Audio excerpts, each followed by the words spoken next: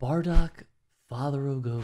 Is this how Bardock got his star? Is that Nappa with hair? Oh, that wasn't Bardock. It was Leak. That's funny. Oh, there's Bardock. Yeah, he looked tough. Oh, he thought back to Gine missing his Goku's birth. Kakarot. They named him Kakarot, obviously. Oh, try to be quick because Frieza himself will be here soon. So I'm pretty sure this mission that he came back home from in the Broly movie was from this. That's crazy. Granola's mom's name is Mwesley. So Bardock had a heart. It felt like saving them, and that's why he had the one shoulder John. Ugh. You're the spin image of that Bardock fella. Huh, me? Bardock was none other than your father. Oh, Vegeta knows. Let's go. What a twist of fate.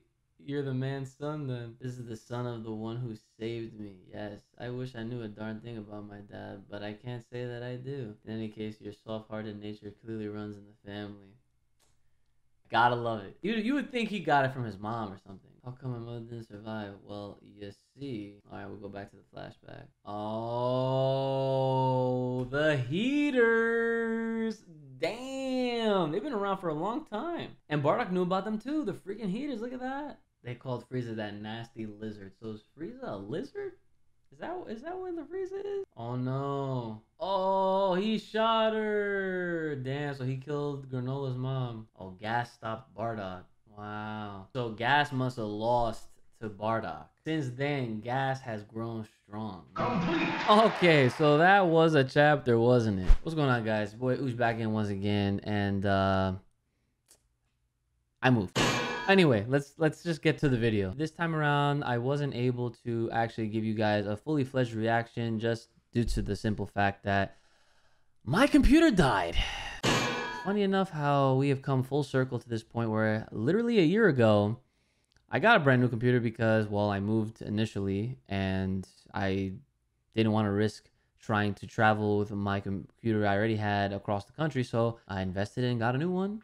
And that same one kind of just crapped out on me. I'm trying out reverting to an older style of how I used to make videos as far as using my old laptop over here, which I gotta say, I'm hoping that it can handle this much because I'm not sure when I'll be able to get another video out between now and the time of my new computer, which hopefully is very soon. In any case, I'm here to give you guys my thoughts on the latest chapter, Dragon Ball Super, chapter 77. This one was pretty good, I'm not even gonna lie. It was exactly what I expected as far as getting a backstory. The story itself was really dope. It was all Bardock, and it was pretty much showcasing Bardock's true soft side within himself, despite him being a badass and a dope ass character that we know him to be. We also got confirmation that Vegeta pretty much connected and tied up the knot as far as, you know, the confusion of, are they gonna even know that that was Goku's dad? With the dialogue that they had with Monaito, it pretty much confirmed it because he was like, you are the spitting image of the guy that kind of just saved us. What's great about that is now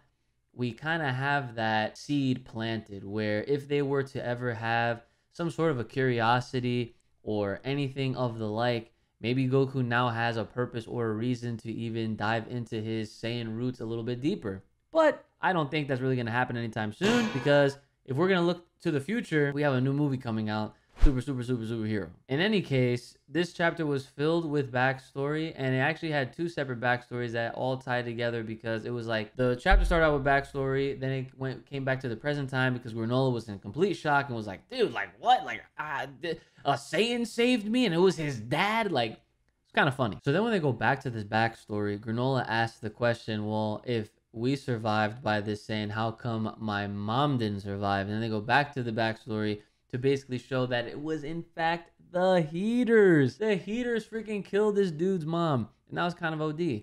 I didn't expect for that to even be a thing. So I gotta give him some props because this story is actually kind of turning out to being a little bit better than what I originally have been predicting it to be and speculating it to turn out to be. Obviously, we'll be talking a lot more in depth about it on the Full Power Podcast when that time comes.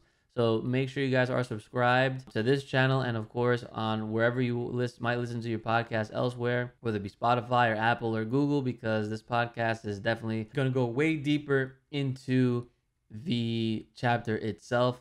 But I am looking forward to it. This chapter wraps up with obviously the fact that they left us off a little bit of a cliffhanger. I feel like there's still more backstory to show between Gas and Bardock, because after they killed Granola's mom, what ended up happening was it looked like Gas had a tuffle with Bardock. From what we can assume, it does seem like Bardock was the one that actually defeated them in order for them to maybe escape and obviously survive all this time through and through. And it's been since then that Gas has had some sort of revenge that he's about to seek out on, and quite possibly an even further tease to what this wish that they're gonna look to do actually is. That might end up just being making Gas the strongest in the universe, because you know that's kind of the theme of this entire arc right now. So I wonder if that's what it's going to turn into, because I feel like we've all been speculating that this is the guy that they are going